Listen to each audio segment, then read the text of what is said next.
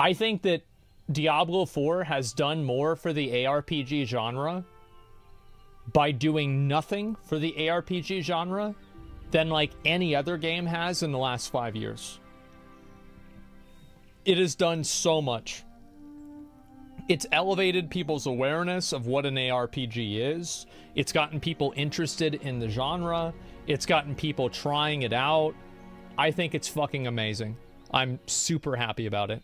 Path of Exile had rather tremendous news, and it's news that was actually quite surprising. The idea the Grinding Gear games are going to be simultaneously running 2 action RPGs, Path of Exile 1 and Path of Exile 2, at the same time. I don't know how that's going to go. Between the two of them, 1 season every 1.5 months is tremendously ambitious. And it's partially as well an attempt for them to not run into what you could perhaps call the Overwatch 2 problem. And I don't bring this up just to bash Blizzard, it's the simple fact but that...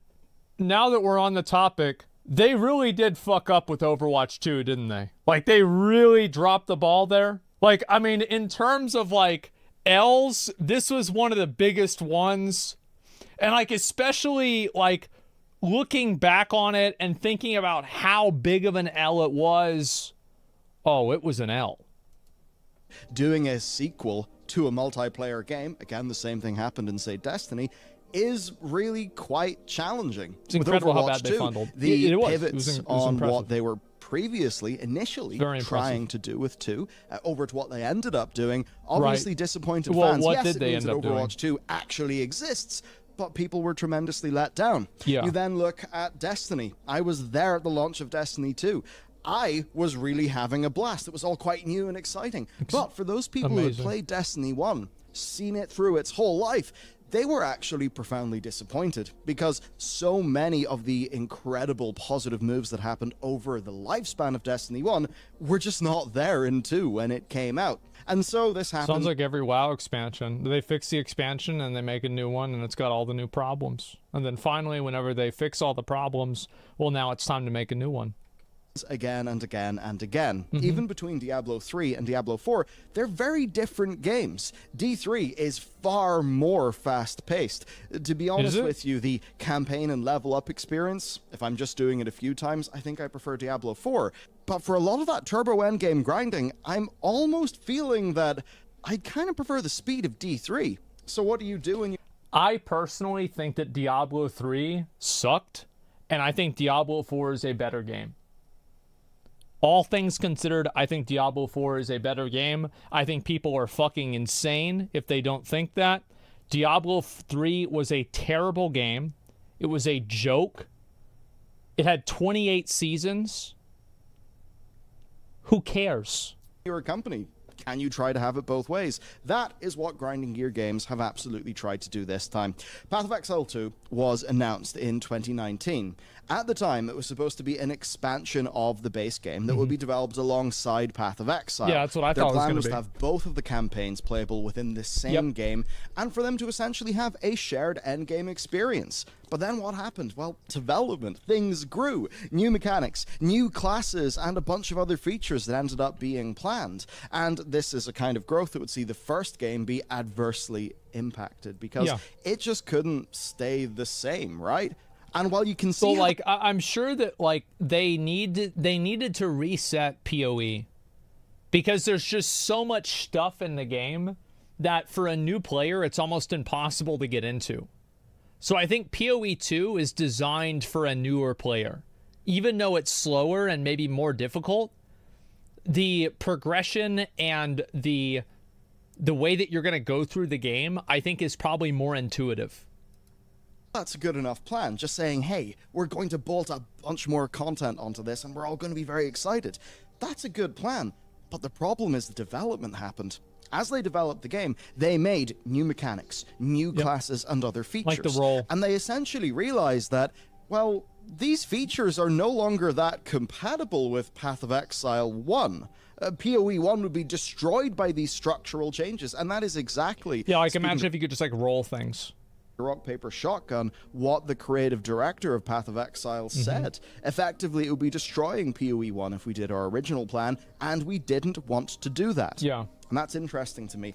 I've seen quite a few people talk about how Path of Exile 2 was, at ExileCon, perhaps a little bit overtuned, but that it did seem to be less of a speed kind of experience, which again reminded me of Diablo 4 versus 3. D3, very zoomy, very speedy. D4, definitely a bit more slowed down and methodical. I don't know. I mean, I played a fucking barbarian in Diablo 4. I feel like Diablo 4 is about as fast as Diablo 3, give or take some things. Overall, though, I completely agree that there's no way they could have had PoE 1 and do the reset. No way. Diablo 3 was an insane speed difference. No idea about Diablo 3. That much is clear, man. Oh, I do. I was Paragon 100 in the game. Like, in the original game. Yeah, like 100%. Like, I don't know what they did in like season, 17 or something like that. Yeah, 100 is nothing. No, it was the cap back then. That was the cap. You couldn't get higher than 100. That's the way the game worked. And so, yeah, they probably increased the speed by time. But I remember on release, Diablo 3 was like, I would say it was way slower than Diablo 4 on release. People should compare D3 to first seasons, not season 15. Yeah, I mean, of course the game is going to have more stuff over time. Original Zoomers trying to pull a fast one in chat. Yeah, there's always people that think that they know what they're talking about. It's sad. Anyway, I think that really this is a big problem for PoE, and that's the reason why, like, I talk about the game, and the one thing that everybody says constantly, I don't want to play the game. It's too complicated. There's too much in it. I don't know enough about the systems. It's overwhelming. And I think that there is an element of that that's good, but to the degree that PoE has it, it becomes bad. Where Blizzard and many other companies end up, yes, making that sacrifice and just moving on to the new thing, Grinding Gear are quite evidently trying to have their cake and eat it too, which is always a silly turn of phrase because, hey, if you've got cake, why not eat it? I can come up with several compelling reasons, but let's move on with the story.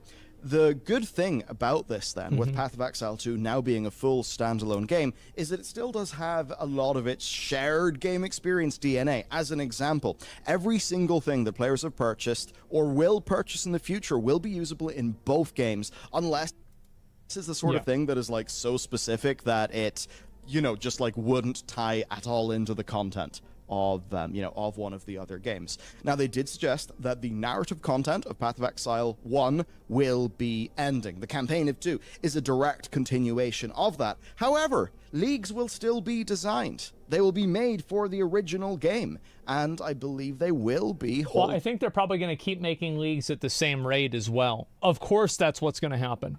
I mean, the classes, they never said something specific content. Yeah, they're trying to just keep people engaged with the game for a longer period of time. I will be curious to see if people like PoE 2 as much as PoE 1. Because I think that there'll be a lot of people that will like PoE 1 more because you can just go faster. I'm going to try PoE because it was complicated, made it to 70 on my own, but it was so confusing what to do after you beat the campaign. Well, that's what the problem is. The game is... I think PoE, I think they do things that they don't have to do. Like, for example, locking players into a build before they finish campaign. I don't think that you improve the game by doing that. You don't, like, there's nothing that is gained by making a new player not be able to respec easily whenever they want, trying out new things whenever they first start playing the game. It just doesn't improve the game. It doesn't help anything. It's so easy to solve. I don't know why they didn't do it. So it's way too expensive. Yeah, and there's a few other things too. But I think the biggest problem with PoE is that there are so many systems. You think about, Expedition, Delve, like, I mean, I don't know, we could list out like 50 of them, right? And all of them you have to be aware of and at least have some working knowledge of to be proficient in the game. It's too much. Their 3-month cadence, which means that between both of those games, you now have a season every 1.5 months. Or at least that seems to be the plan. That is pretty damn crazy, especially when you think that actually PoE 1 seasons are pretty chunky. I mean, I took a look at Crucible lately, and it's actually quite impressive. Certainly to me it was impressive compared to Season of the Malignant in Diablo 4. Well, so let's actually... Crucible, like, It's interesting because a lot of people, like at least from what I heard whenever Crucible came out, a lot of people are not happy with Crucible. And like it was a very good league for people that were like very high-end players, especially because it gave them like more builds to like min-max and stuff like that. But I saw a lot of PoE streams that I would watch. People skipped the Crucible mechanic entirely, and they only started doing it at the very end whenever they're doing Delirious maps. Crucible was just bad because of the mob difficulty? Yeah, it was really hard. Can you explain what a season in Diablo games means? Seasons in Diablo and PoE, it's the same thing. It's like a complete reset of the game where everybody levels from 1 and they can build a new character. Season before Crucible, which was Sanctum, which is the best. Yeah, people like that a lot. Min-max league, 95% skipping. Yeah, exactly. Take a look then at the features of Path of Exile 2. And speaking of features, our game, yes, we're also a game development studio, The Pale Beyond, was actually featured by Steam on a daily deal, and because of that, it's currently 25% off. I still need to play this. 90% on Steam I've for been such ages. a lazy People really bitch. seem to be happy, and we just dropped a free content update that adds a whole bunch of epilogues, which essentially means the fates of all the core characters that you care about will be there, will be elaborated on, and in a way that is very reactive to the choices you make and the endings that you get in the game. So you can check out the Steam link. And with that said, Path of Exile 2 features. So footage was shown from Act 3 of the game, and that's 3 out of a total of 6 acts. Now, the gameplay had 2 classes. Monk, which is Dex and Int based, more of a kind of like resource management in the form of power charges, which are generated and then used in different abilities.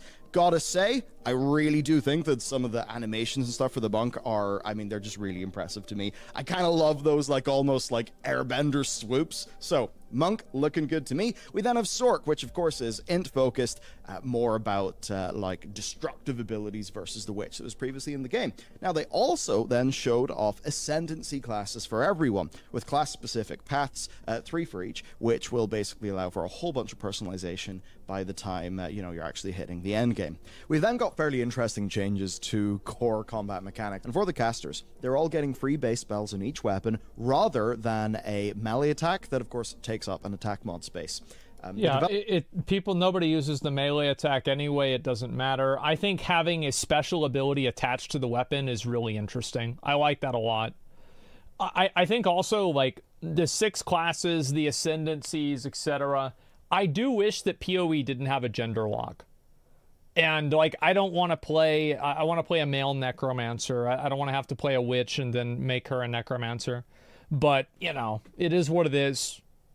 Developers also want to open up the game to allow for different. It's fine. Well, I'm not going to quit the game over it. I'm just saying I wish it didn't have it. And passive buffs being able to be matched to skills. As an example, who cares? whenever you use an ice spell, your character will automatically switch to the better weapon set. And for melee combat, I think this is one of the big things. Melee combat, it's punchy, it's fun, but whenever your pathfinding and stuff is a bit wonky, you do have issues. So they say they're actually moving their melee combat model towards mobility and control as a focus. And this is going to include better pathfinding for skills to ensure that people basically aren't really frustrated by complex environments or bad pathing, wasting their abilities. This is one problem a lot of times that melee builds have in the game like Diablo. Diablo 3 had this issue too, is that caster builds a lot of time default down to I can take maybe 1 or 2 hits, but I can kite everything and kill it before it can hit me. And that always scales better than like melee builds early on that can't do that. So it's like you have all of these like attacks that whenever you're a caster, you don't even have to think about or care about these attacks.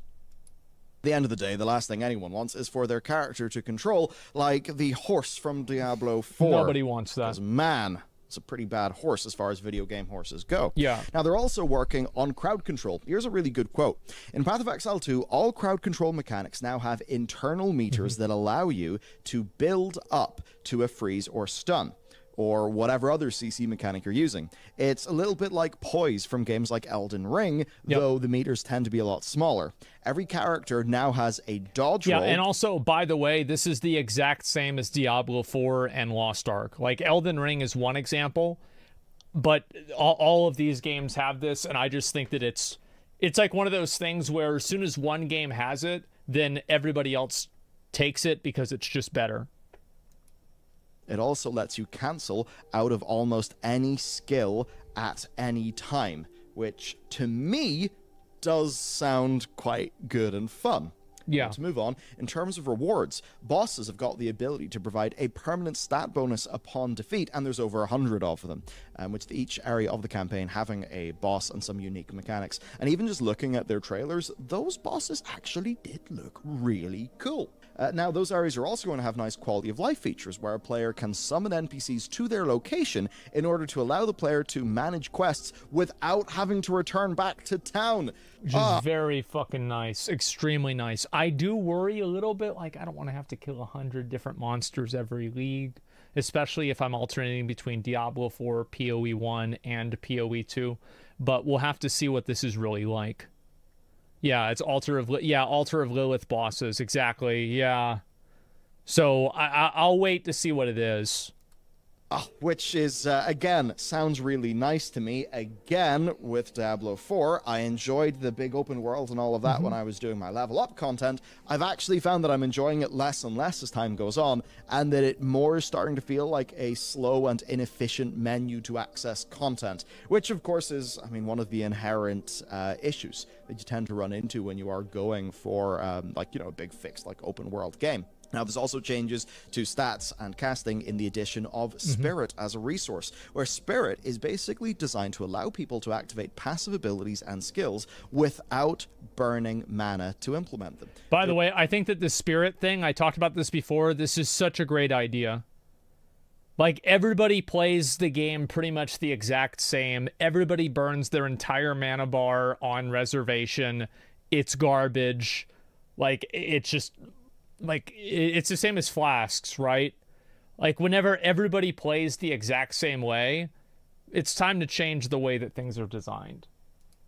There's an example they gave here called Arctic Armor as an ongoing buff for the Sorcerer class. This essentially will build over time, but it doesn't impact any other casting. And the idea here is that players will be able to experiment with ongoing buffs, and they shouldn't be punished for having to want, having to want both, essentially. So this is kind of freeing up builds to use like heralds or as minions. It just seems, it seems neat to me. I keep on finding when I'm like building a character that there's things I'd like to experiment with that sound fun, but to me, I constantly feel like the skill tree is like maybe nudging me towards nudging me towards like glass cannon. Obviously that was a bit weird in D4 because of how the resistances worked and how like it was pretty OP when you could just stack a bunch of armor stuff. Anyway, I digress. It does seem like a fairly interesting mechanical twist and things. Everyone is going to start with 100 spirit, but of course different effects use different amounts of spirit, so essentially you can kind of like use a loadout of those like different buffs and things. So it seems pretty cool. And yeah, I think loadouts, like, I kind of don't like loadouts because it seems like it's what is every game Call of Duty now, but like they're just more convenient ways to be able to play the game the way you want. Like, that's really all there is to it. So if you look at it from that perspective, seems pretty good. Wise, scepters are your in your offhand slot. Those are the things that will be like the quickest way to get more spirit. They're also changing how gems work in the game. Skill gems now drop as uncut gems that will allow the player to select a skill that matches the level of the area they received the gem in, and this should allow for more player control. This is in particular with meta gems, which can have skills socket into them to allow for very ridiculous combos. So you can put gems in your gems, which seems cool. So Diablo, I guess they must have stolen that from Diablo Immortal, because remember, you could do that with Diablo Immortal. Basically, overall, then, I think the thing with Path of Exile 2, and I guess this is one of the ways where it really is justifying itself as a different experience, it is that they're making things meaningfully different in terms of how the game actually works. It doesn't seem like just a bunch of classes added to Path of Exile 1. No, it is a different passive mechanics that will result in a game that I suppose does feel different to play. Now, as for when we'll be able to try this, there's going to be a beta in June of 2024. So still pretty much a calendar year away from now. One thing that they are noting here is their plans for the beta are very, very comprehensive. So here's a big quote. It'll be the whole game, and we're going to run it for as long as we would run a league at least, so months. Oh, fuck. I didn't even know that. Thank God. Thank fucking God. Because every game, this is the problem that New World had. It's the problem that Diablo had. Is that, like, the level 25 beta was awesome because everything was fine on those levels. The Diablo 3 beta was only Act 1, and Act 1 was awesome. And then, let's see, New World. New World had a beta. It didn't last long enough. People didn't hit max level, and then nobody actually figured out what the problems with the game were, so they weren't able to change it. So that we know for sure what the economy looks like, what everything looks like once it really shakes out. So essentially, they're really focused on the actual core holy fuck, that makes me feel so much better. Wow, that is actually, holy fuck. God, I didn't see that part of the interview. Oh, wow. Betas are marketing now? Well, this looks like it's an actual beta for the game. It's like a whole league test? Yeah, exactly. Smart devs, yeah, that's very smart. And to me, this is an interesting point of contrast. Because you're looking at it from like a long-term perspective. D4 wasn't really giving people that extremely full testing period, right? It was more targeted slices. And also, even the end-game beta for Diablo 4 apparently was only a week or something. Stress test servers and that kind of thing. Grinding Gear basically just said, yeah, we know we can handle the servers. The thing that we want to get right is, like, balance and the economy. Yeah. And of course, you look at D4, and the likes of balance, player usability, and endgame, those have been the major points of feedback, right? It's like D4 is, I think, at its best when you're kind of like leveling up, you know, in your first character. Diablo 4 is a game that the less seriously you take it, the better it is. So if you're not really paying attention or giving a fuck, things are going really well. It's when you hit the end game, subsequent characters and that kind of thing, that I think D4 maybe slows down a bit and I think weakens as an experience. So it is quite interesting to me what the focus of their testing is. I suppose in this case, this is a game that is made by developers who have been really shipping lots of live product for years and years and years and years. And yes, that had been happening with D3, but D3 seasons, you know, they weren't as big, right? It wasn't a big, like, free-to-play, you know, decently monetized game. Blizzard, I think, had less of an incentive there. So you do just get, I think, a lot of the good vibes here. And I think a lot that does, at least to me, feel like it is targeted at alleviating the sorts of problems that, say, D4 has had in terms of design quibbles from the period of its, like, you know, its launch into. I mean, realistically, for Diablo, I love how this is the only time you ever see this ability. Is in this one video. Nobody uses this. Nobody even knows what it is. I remember whenever the game came out, people were like, oh, well, let's try it out. It's the one from the trailer. And everybody's like, no, it's bad. Don't use it. I think it will be the end of Season 2 that we really start to see things coming along. Sad, because it'd be really cool. Personally, for me, I'm going to want to see more interesting endgame things going on in in D4, and certainly when I look at a bunch of the leagues in Path of Exile, it does seem that is a more fleshed out endgame experience. Now, if Blizzard are not going to be adding anything like that until the next expansion, then to me it's almost like with D3 all over again, where, you know, D3 as an endgame experience to me was only really fun in Reaper of Souls, when they added so much of that love to the loot system. And I think the exact opposite. I think it was only good on the base game. I think Reaper of Souls sucked. I have a very unpopular opinion. Everybody thinks that I'm wrong.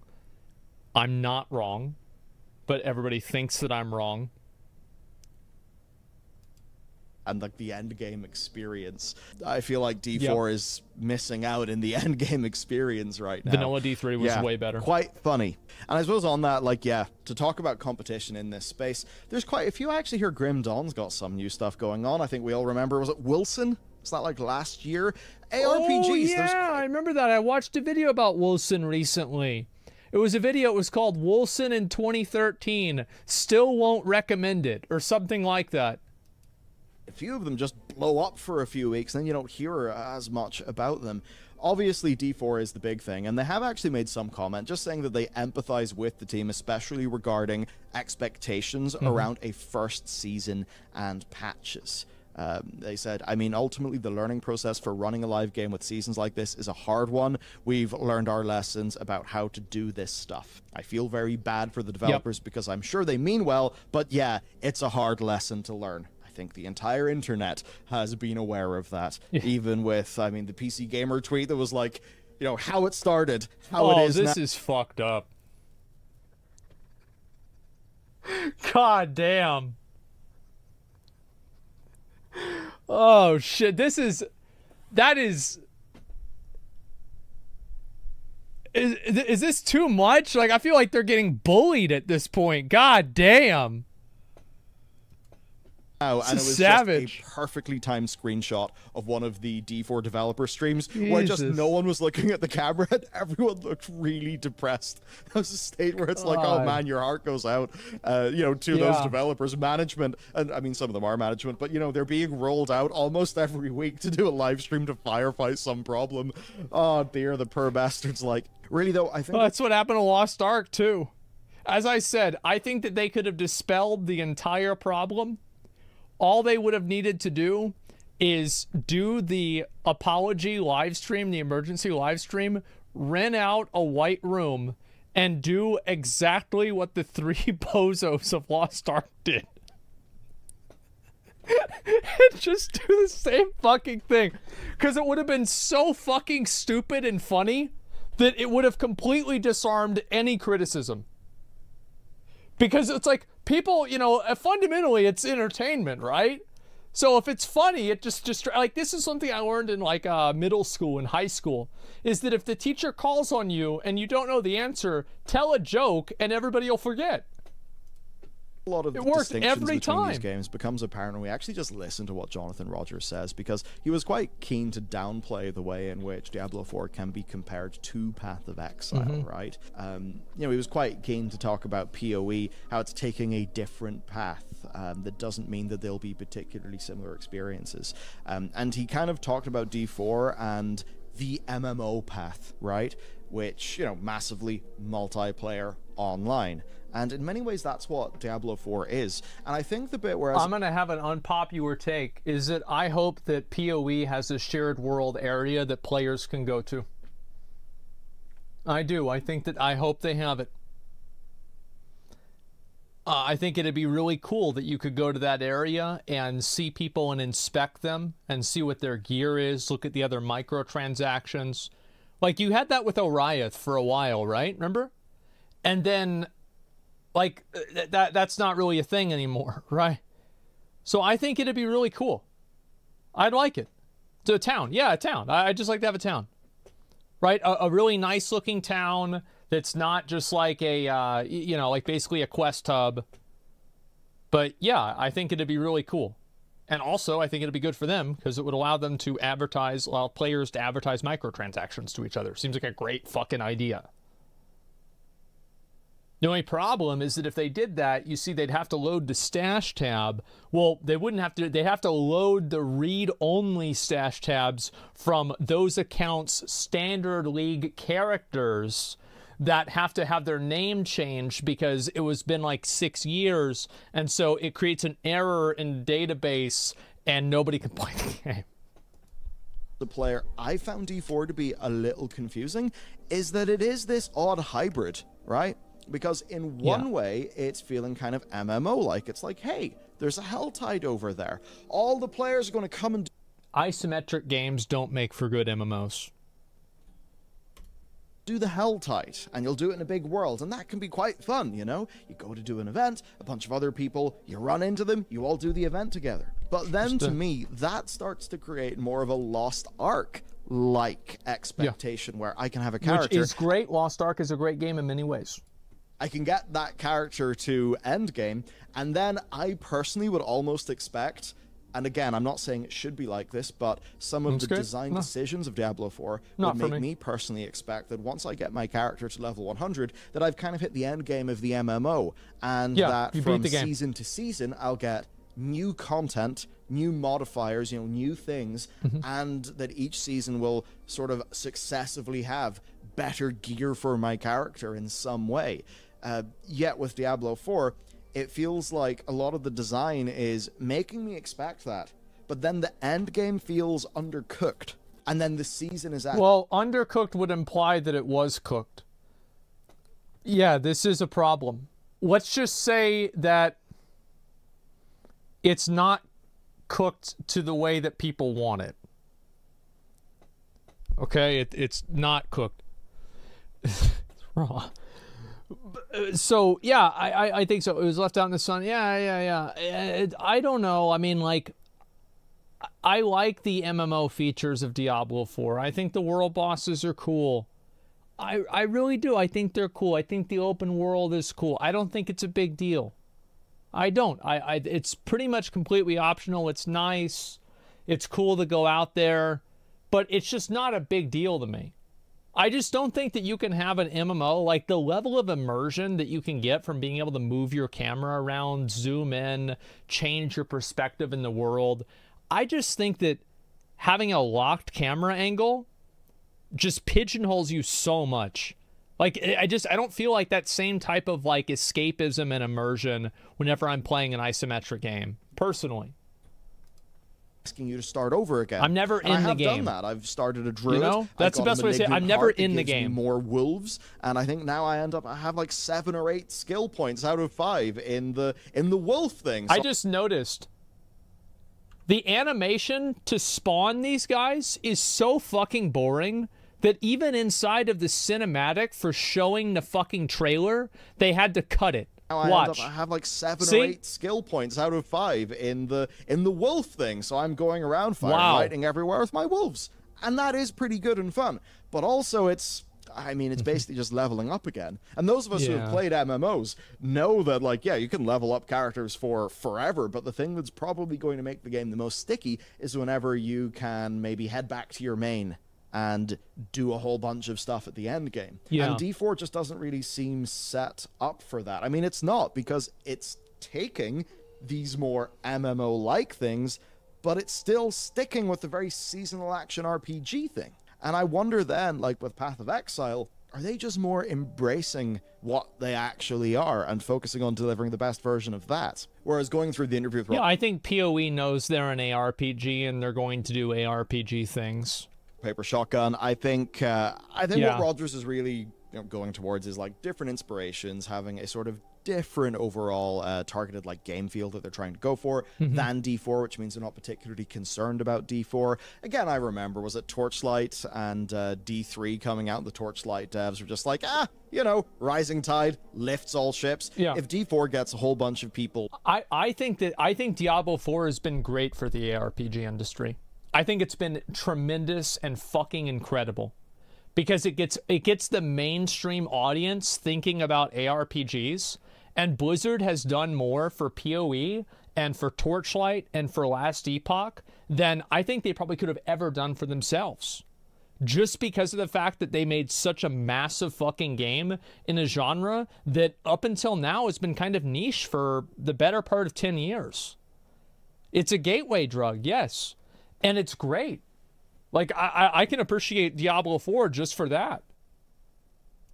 Back into an ARPG, and they're hungry for more content, and D4 isn't scratching the itch, and then they hear good buzz about Path of Exile. That's obviously amazing for Path of Exile. I suppose I find myself currently, based on what I've seen of PoE 2 and what I've now seen of PoE 1, it does seem like... I hope that with the pinnacle bosses in PoE 2, do you want to know what I hope they use as a benchmark?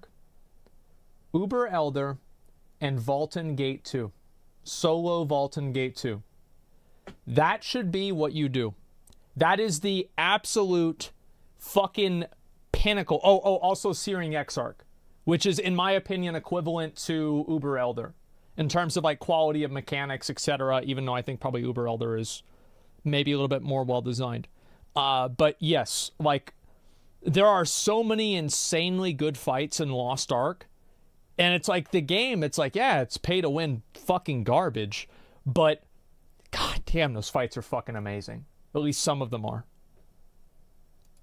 PoE 1, surprisingly, as an ongoing game experience, maybe is actually more interesting to me. with D4, I really like the start. I really like the end. I think it got kind of boring in the middle. Personally, I was expecting the level of storytelling that was present in the introduction of Diablo 4. I was actually expecting that to be the campaign of the game. But instead, I felt like the campaign was often quite watered down and open worldy in a way that, like, honestly, even a bit of Diablo Immortal was, which to me wasn't great. But then the ending was quite strong. However, looking at... I think the ending of Diablo... I remember I stayed up late to finish the campaign of Diablo 4. It was pretty good. I think in the middle, yeah, there was a bit of meandering. But overall, I think the campaign is better than a PoE campaign. PoE, it does seem like it would be a more rewarding experience. So ultimately then, I am left absolutely wanting to jump into Path of Exile. I made a tweet about Thank that. God. Is there anything I should know? I think I should know. God.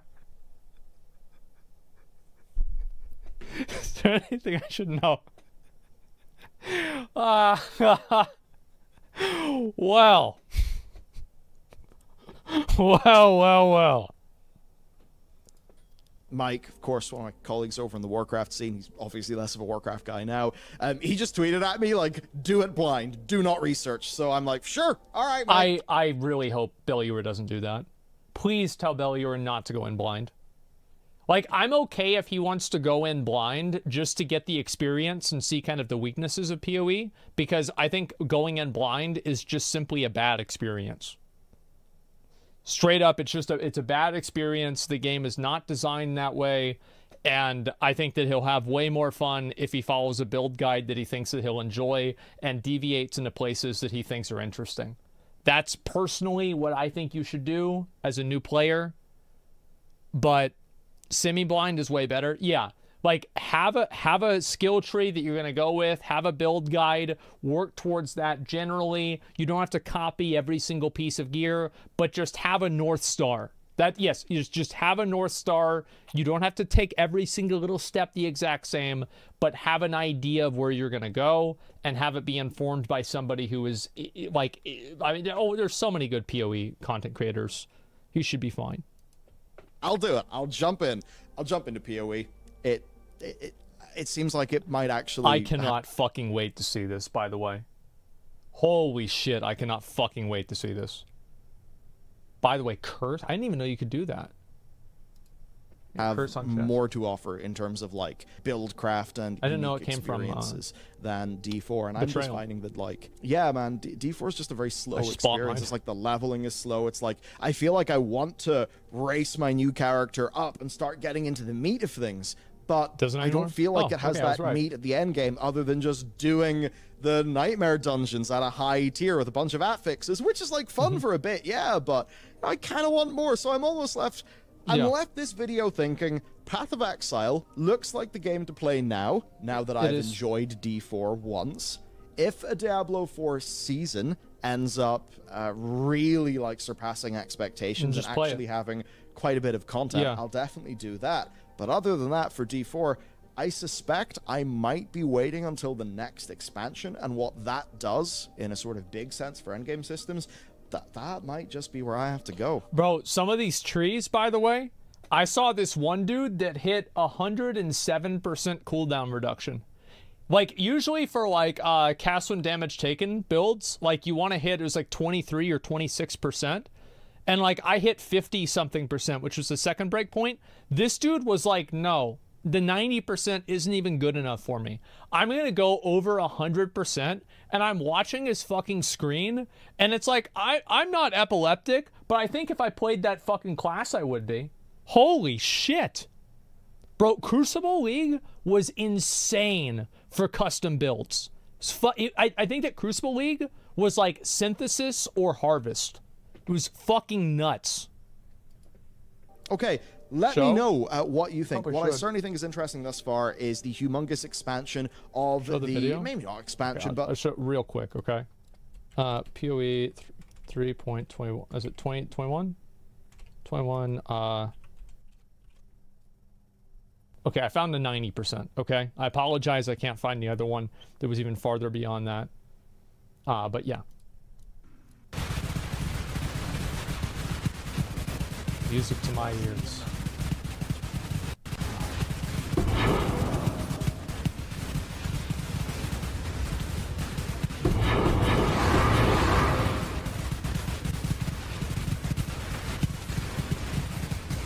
Isn't this great? This build's amazing, by the way. It's a great build. I wouldn't recommend anybody to play it. Yeah.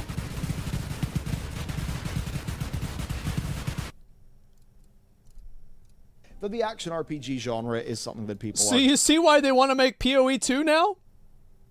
You see why? That's why they want to make PoE 2. Check out Wardless Sword Loop. Oh, I already watched it. I watched it when it came out.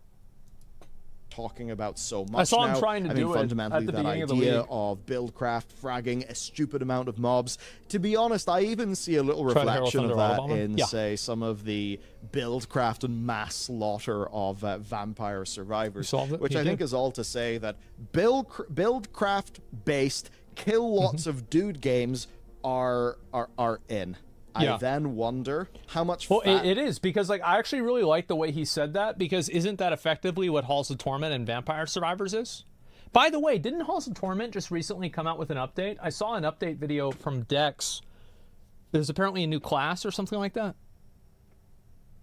Yeah, I've got to play that in a couple of days. Can we trim, and how much can we focus on the bits of the game that really excel that? I'll try it out. Because with D4, I feel like there's a lot of open world pseudo MMO fat, but the game's not actually delivering a full pseudo MMO experience. I think it's fucking pathetic.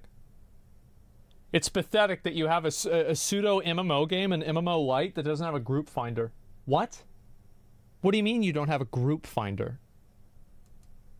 Which means that fat is more just of a downside. Does Diablo 2 have a group finder? And the whole Survivor genre. Oh, there it is. And it's like a really fine distillation of that. Has played Halls of Torment? You have characters, you have your items that you can build with, but like in terms of control and stuff like that, it is so much more of of a distilled. Right. I want to go back and play Vampire Survivors again. At the other end of that, you have Path of Exile. So to me, it's as if Vampire Survivors is a very approachable minimalist. Well, no. Like, I just want you guys to understand this. This character, I made this character, and I named him Vampire Survivor. I did. Because, by the way, you see, like, You might think that he's pressing his buttons really fast down there, but he's actually not. They're all auto-casting. He's actually doing nothing. He's not pressing... He has to press one button to, like, resummon them when he goes into another area. But other than that, he does nothing. Literally nothing. Occasionally, he will hit this button if a big mob shows up.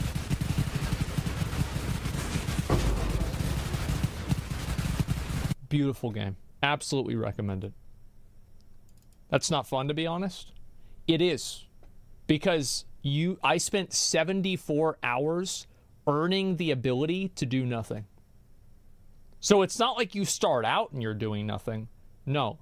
I made this a reality. Almost that's the approach to the get strong, kill many boys genre. Yeah. Whereas Diablo 4 is, I guess, just bogged down by trying to be a pseudo MMO. Why do they do that if they weren't intending to, like, actually embrace that? I don't know. TLDR, Stupid I'm left confused. If you'd like to buy our game, which is very much not like an action RPG, then you can check out The Pale Beyond. It's currently 25% off Steam. If you want to support our team at store.ballular.games, you've got the likes of our delicious, lovely art book, which is very awesome. And with that, let me know what your experience has been, especially if you have been. I mean, I've been in the MMO mine. I know many of you guys have been in the ARPG mine. So I will share. I like the word mine, because that's really, yeah, like a coal mine. Pops, I think I'm getting a black lung. With you my MMO experience and tales. Please share with me your ARPG tales. I want to learn. Have a wonderful day. I'll see you next time. Yep, there we go. This is a good video. It's a very good video. I'm hoping Belluar plays PoE. I will be really curious to hear what his opinions of PoE are. Because, like, he's going into the game with literally like over 10 years of like I skipped Expedition and I come back and I'm like, what the fuck is this? Imagine what the fuck. You would have no idea about anything. Oh my god.